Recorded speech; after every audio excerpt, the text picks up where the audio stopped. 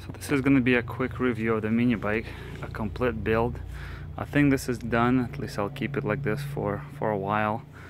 I don't know if I'm going to actually disassemble this. My original plan was to race, have fun with it, and then take it back down to kind of your standard regular mini bike that I can just kind of cruise around. Maybe I'll keep it like this. I really like it.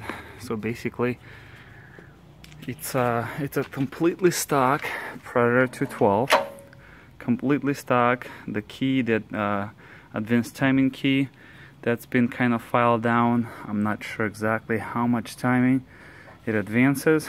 Quite honestly, I think about a 2 or 4 degree advanced key, and then I file it down more to give me more timing, obviously, and I'm not sure, it's probably 6 to 8 or so.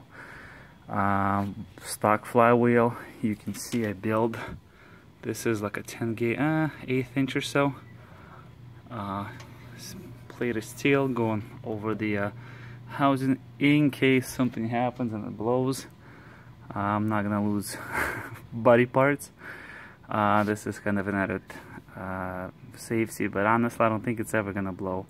Stock valve springs, so it doesn't rev high, and I don't see it happening. We've ran those setups similar to this on tractors and small engines like that. They don't really blow on the stock valve springs. They just kind of valve float, and RPMs are relatively low. So completely stock as far as that goes. Stock carburetor. I did jet it, drilled the jet with the 16th inch bit. Completely just eyeballed it, drilled it. Idle's fine because the idle is completely different circuit. Idle's just fine. You can get it going, cruising 5-10 miles an hour or so, but it just kind of, it doesn't want to go. It's just way too rich. You give it any gas and it just kind of acts like a two-step in a car, which kind of sounds cool. What else? Torque converter, governor deleted, obviously. Header, intake, there's no intake, so to speak. So that's all stock. Inside rod, a piston is all stock. That's not an original piston or rod. I blew that one. This is the one that came out of this engine. I broke it. Rod seems to be okay. I'll keep it for a spare, obviously. What else? This is your generic eBay 30 series torque converter, 65 bucks shipped. Cylinder has been milled, 30 thou. Stock valve components and everything else, rocker arms, push rods and everything. Different spark plug. I don't know if it does much or not. What else? I think this is it. So it's a tan tooth, I believe, sprocket on the torque converter, and a 53 tooth sprocket in the rear. I'm thinking actually about changing that to maybe like a 45, 40, give it a little more top end and not be so violent off the line. For nitrous, using my just car bottle, really.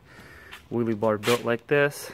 I made it to where sitting like this, it has a few inches once I actually sit on it, and the tire pressure is a little lower than this. It's about a 1/2 inch or so off the ground, the rear wheels. So when I launch it, the front wheel comes up, and I found out this is kind of the best setup. I've had it many different ways. I've had it way too low where it's touching the ground as I sit on it, and it seems to spin. It doesn't have the weight transfer and the actual load on the rear tire, so it wasn't. The acceleration didn't feel quite that good.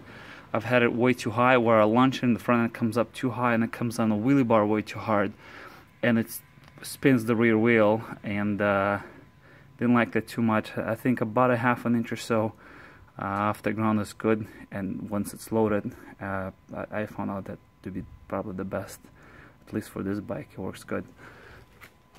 Dry shot, Makita cordless drill battery. Just kind of shove it in there and tape it. Not a whole lot to it. Single solenoid, a quick and dirty relay in there, brakes front and back, so that all works good. And I think this is about it, really. Carb, like I said, has been re-drilled, so I accept the nitrous, and I've found out that it works the best. Maybe I'll play with the jet a little bit more. It feels okay now. 102 octane gas. I ran it on 86 before. That's how I blew the piston, and it was way too lean. Now re-drilled the jet, and the way it is now, it feels really good where it is. So I don't know if I can get it much better than that. I like it as is. Like I said, I'm gonna probably keep it for a while, and I don't know, probably gonna blow this engine up anyways. We'll see how that goes. If something happens, I'll definitely make another video of it.